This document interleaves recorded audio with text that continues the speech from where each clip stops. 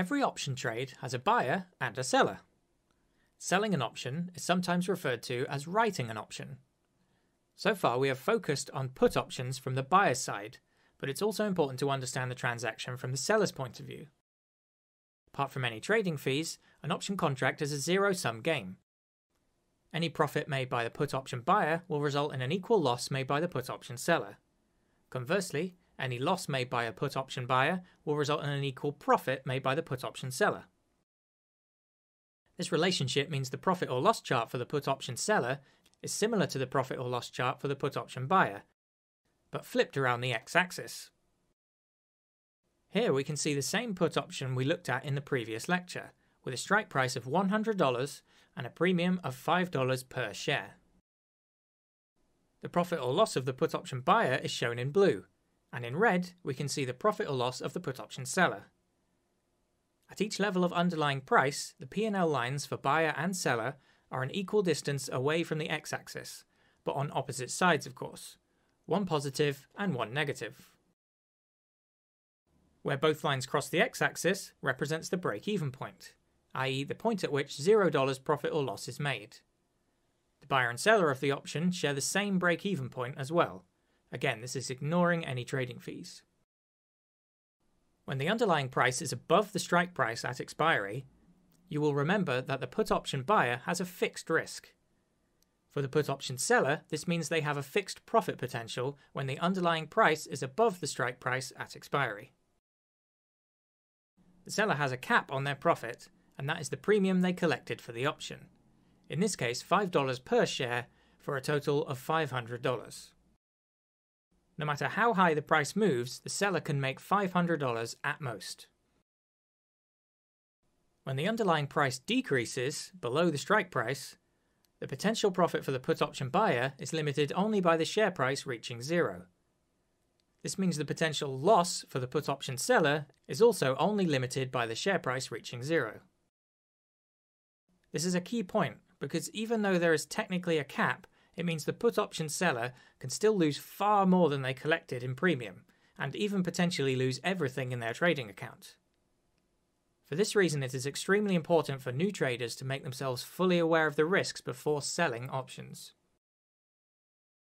As the put option seller's potential profit is capped to the premium collected, but their potential loss is limited only by price hitting zero, you may be asking yourself why a trader would choose to sell a put option in the first place. Remember from the previous lecture that there is an inherent time limit on an option. For the buyer of the put option, this represents a need for the underlying price to decrease sufficiently before the expiry date. So time is against the buyer. For the seller though, this passage of time helps them. Every day that passes, the option will lose a little bit of its value. The more time that passes without the underlying price decreasing, the more value the option will lose, and the more profit the put option seller will be making. Put another way, if the price moves down, this is bad for the put option seller. However, if the price moves up, or if the price does not move at all, then this is good for the put option seller. So if nothing happens, the seller is benefiting. When buying a put option, this will normally require the buyer to pay the entire premium up front to open the position. As the maximum the long put option can lose is the premium paid, this is the only capital the buyer needs to use.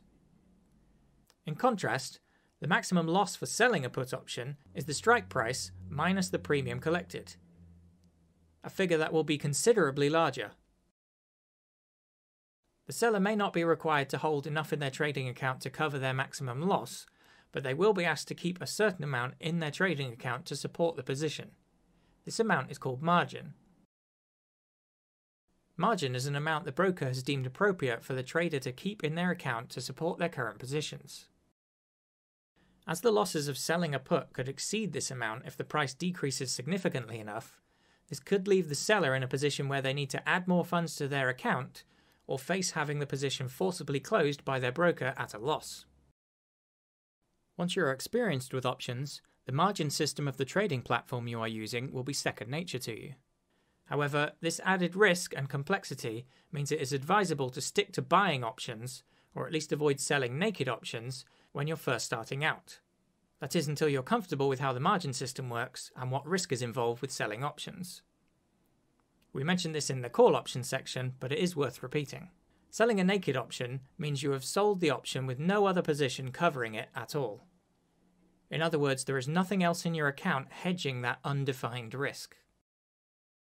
It is possible to turn a short option position into a risk-defined position by adding a long option as well, converting it into a vertical spread.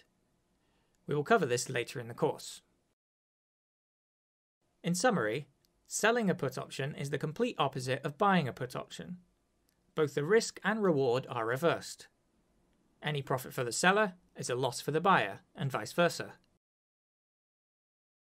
Buying a put is a bet that the underlying price will decrease, and selling a put, therefore, is a bet that the underlying price will not decrease, or at least not decrease beyond the strike price. The seller of a put option has a limited profit potential. Their maximum profit is the premium they collected for the put. The seller also has a risk only limited by the asset reaching a price of zero, meaning they could lose far more than they initially collected if the price decreases significantly. As they have undefined risk, they will also need to be aware of the margin system of the site they are using. When you're brand new to options, it's best to wait until you're confident you have sufficient knowledge of the risks before selling naked options.